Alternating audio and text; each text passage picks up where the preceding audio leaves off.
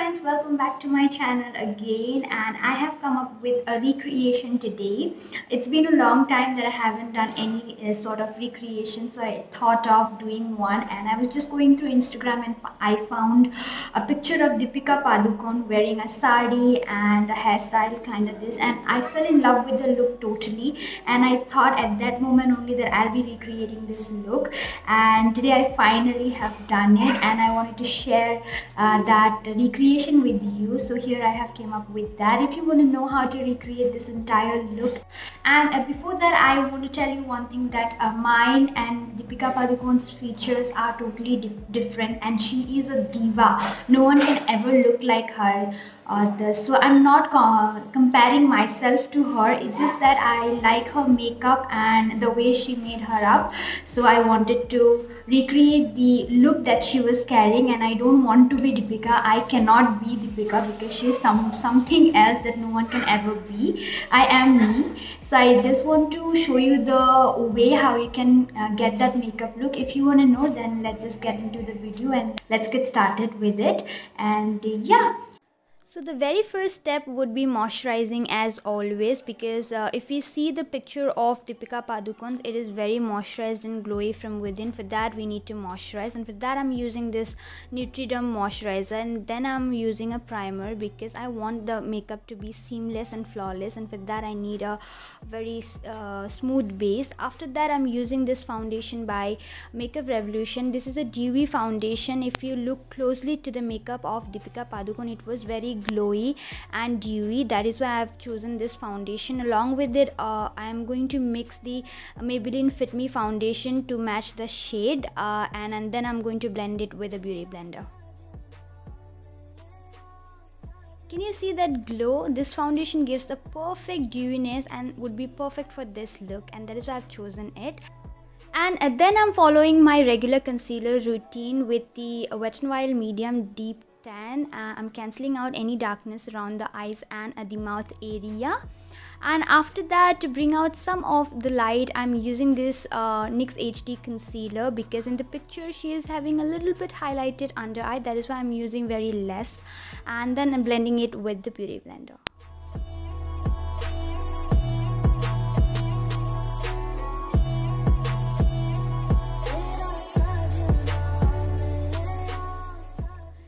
This is what it looks without even using any highlighter. And then I'm just directly moving on to the contour, and for that I'm using this Wet n Wild contour stick, because if you closely look into the picture, she's having the contour more into the upside of the cheekbone. That is why I'm concentrating more on that, and then blending everything with the beauty blender for a natural look. And then again I'm taking the powder contour and concentrating on to that upper portion of my cheekbone and not dragging it down so much, because in the picture she's having the contour line into that area only. And then I'm also contouring the forehead and on the jawline to have a sharp face like her. Even in the picture you can see that she's not going crazy with the blush, and she had a minimal sort of a color onto her cheeks, which was really glowy. That is why I've chosen this palette by Swiss Beauty and applying both of the color to my cheeks, but morely concentrating on the upper part. And to give a dewy finish, I am using this dewy setting spray by NYX and applying all over my face, and applying a little bit more so that the glow can be matched to the picture. And as you can see, this gives a very dewy finish. And to give it more natural look, I'm soaking any excess product that's there on my face.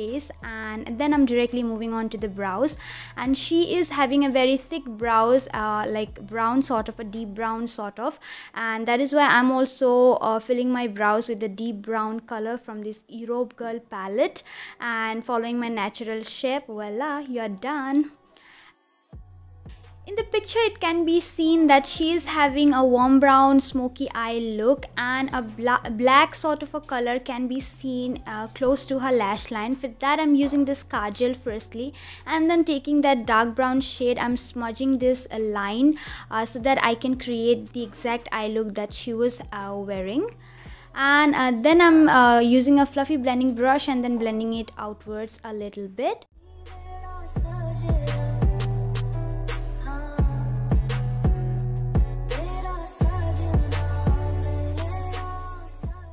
And then I'm taking this brick red color from the Wet n Wild palette and concentrating on to the outer V and the inner V of the look, because in the picture, if you see closely, it can be seen that she's having this sort of a color into her outer V and inner V.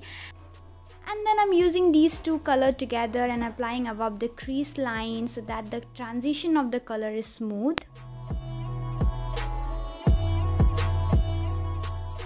This should look something like this, and then I'm taking that brick red color and dragging that down into the lower lash line so that our look can be completed. And then I'm taking the dark brown shade from that palette and try to match the intensity of her. And then I'm taking a more black color and then applying it to the lid area so that it can match to the eye look that she was having. And then I'm giving a final blending, and then voila, you're done. So by looking into the picture, I really could not figure out if she was wearing falsies or not. So I decided to wear a very natural one. And firstly, I'm just coating my lashes with the mascara. And this one is by Lakme Eyeconic Mascara. I'm just coating my lashes, lower and upper lashes nicely. And then I'm also applying a very natural lashes, which barely can be identified. And then I'm using this Swiss Beauty highlighter and applying it to the cheekbone, because she was having really glowy and she had a C sort of a glow going on into the picture, and that is why I'm just taking the highlighter into a brush like this and making a C effect. And then I've also changed my dress into a sari as close as possible to her. And now for the hairstyle, I'm tying my entire hair at the back.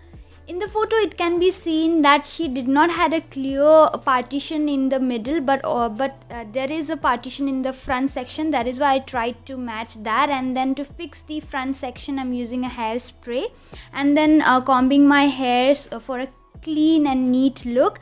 And then I'm just pulling out my hair to increase the volume of the hair.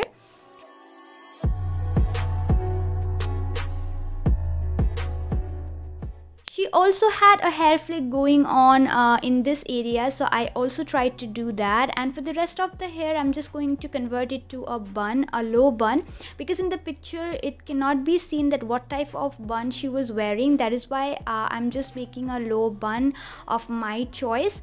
And for that, firstly, I'm just twisting my hair and then pulling these sections a little bit and then twisting it around itself and then pinning it down to secure the bun. It is really easy bun, and I've done it several times in the previous videos as well.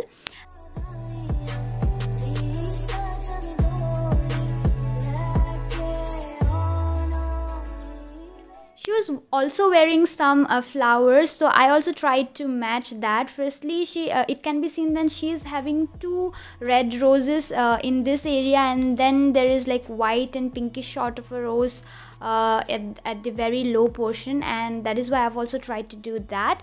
And then I'm just pinning the flowers alternately to the entire bun, as you can see, and you're done.